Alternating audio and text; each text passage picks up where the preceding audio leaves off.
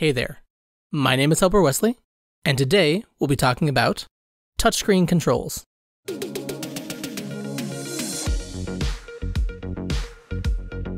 So what we're going to tweak here to make it compatible with mobile is the little platformer level I made for the in-depth tutorial. Most games for a touchscreen are going to require different kinds of input, specific to the game that you're making. So to begin with, if we're making a mobile compatible game, we need to open the project manager, and in the game settings, open properties. Among the properties, we'll find the option for device orientation. Depending on what kind of game you're going to make, picking one of these is important. Since we're going to make a platformer game with a wider resolution, we're going to pick landscape. Picking a resolution that would make sense for a mobile device is important, but since devices are always changing, it's also important to make sure that your game will expand with the screen itself.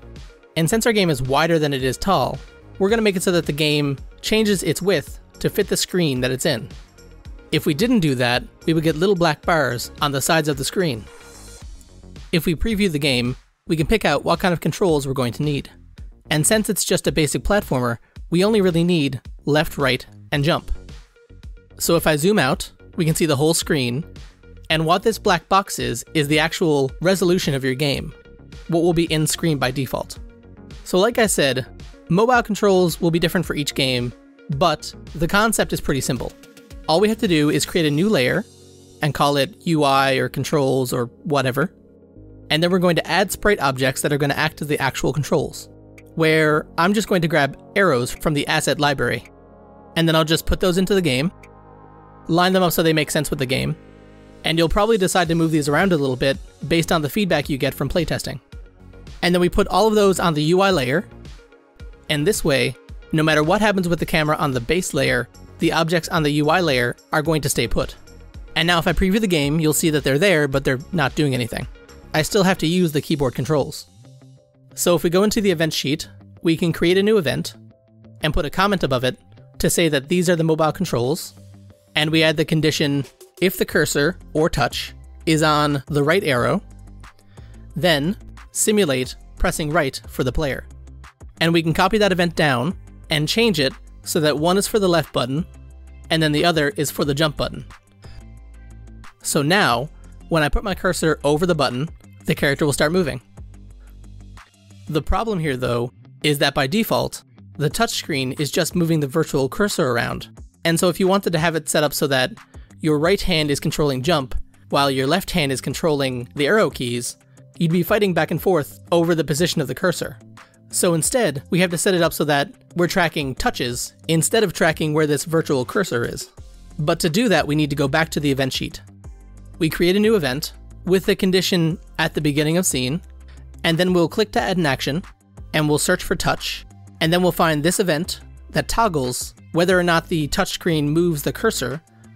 So if we set this toggle to no, and then move this to the top of the event sheet, we'll have a game that allows us to touch each button individually, rather than trying to fight where the cursor is. So now we can do more than one thing at a time. You might not want to do this for every game, but for games with multiple buttons to press, you'll probably want to do this. And now back to what we said earlier about the game expanding to meet the screen that it's in. Because we chose that it would expand by width, it's going to stay still on the left-hand side, but the right-hand side will expand or shrink to fit the screen. So the buttons on the left are probably fine, but the button here on the right will need to move to stay in screen. And then to do that, we just give it the anchor behavior. And for the left edge anchor, we set it to the window right side, and then leave the rest alone. And make sure that you're anchoring relative to the original screen size, so that it stays where it was. And now if we preview the game, and make the window bigger and smaller, you can see the button pulling itself back in place relative to the right-hand side of the screen. And one final thing for mobile touch controls is this condition, to check whether or not you're on a mobile device. You can use this condition at the beginning of scene to delete all of your mobile controls, so your events will stay there in the game, but without your controls there on screen, they don't get in the way of somebody playing on a desktop. As always, be sure to comment down below and tell us what kind of tutorial you would like to see next. Maybe we'll add it to the pile. I have been Helper Wesley, and I'm glad I could help.